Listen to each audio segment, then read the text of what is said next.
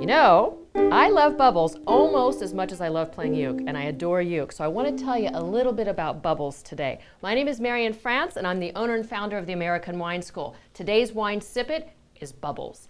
Champagne versus non-champagne, like a Moscato d'Asti. That's what we're going to talk about. And champagne can only be called champagne if it's from the Champagne region of France, right? And champagne is made with Chardonnay, Pinot Noir, and Pinot Meunier.